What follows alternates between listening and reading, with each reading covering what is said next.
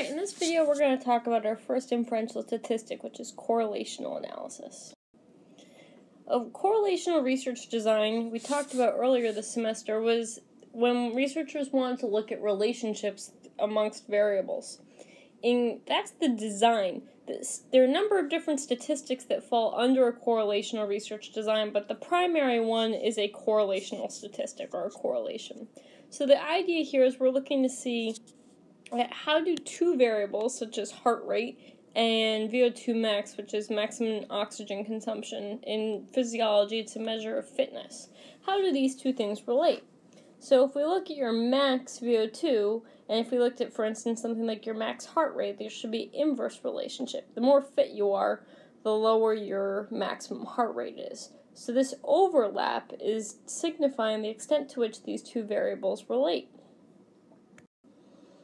Other examples could be, what do we have here? Measuring the relationship between anxiety and performance when taking an exam.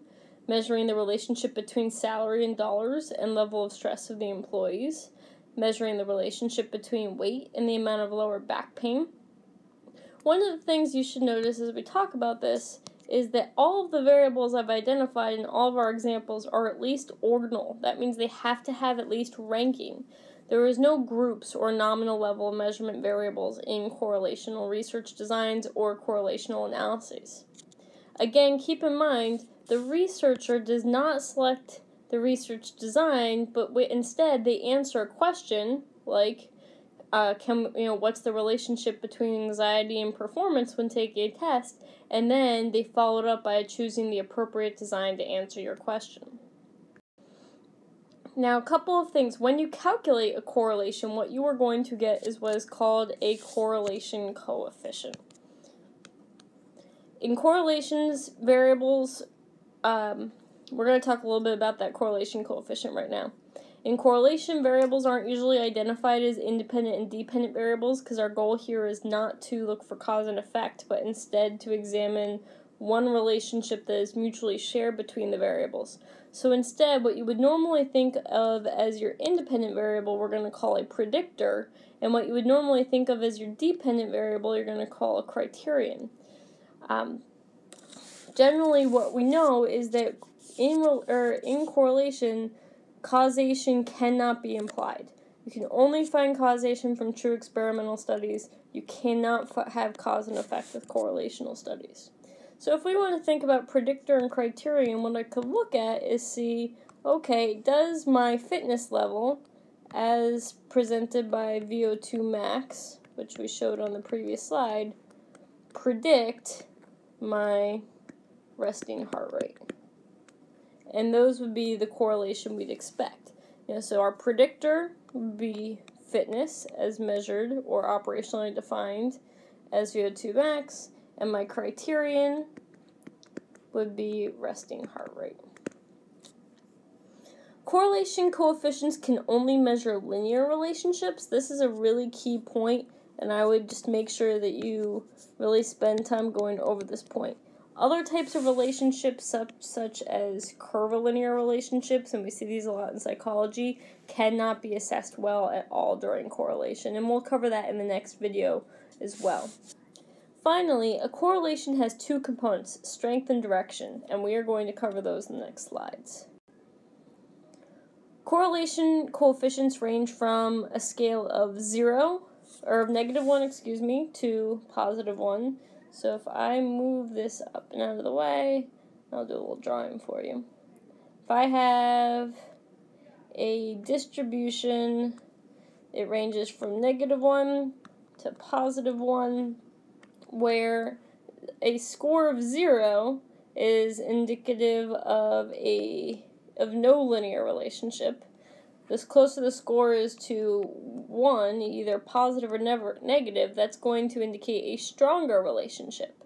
So the higher the absolute value of the score, positive or negative, the stronger the relationship. The closer to the 0 is going to be a weaker or non-linear relationship. To follow up with my previous point, a 0 correlation does not indicate no relationship because it does not rule out a curvilinear relationship. Remember, correlation can only measure linear relationships. A correlation of 0 only rules out a linear relationship.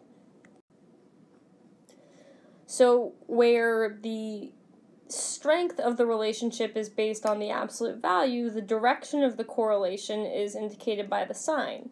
So a positive correlation is indicated by a positive sign, suggesting that as one variable increases, another variable will also increase. So as x increases, y will also increase. In comparison, a negative relationship is indicated by a negative sign, whereas one variable increases, the other variable will decrease. Many variables create negative relationships just because of the way they're scored. For example, time will create a negative relationship with most of the variables simply because a lower time is suggestive of better performance.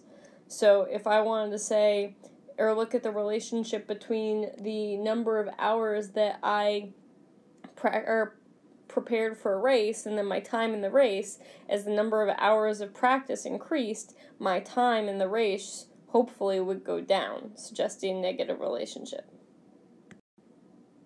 And here is a nice visual of a couple of different types of relationships, and I'll make them nice and big.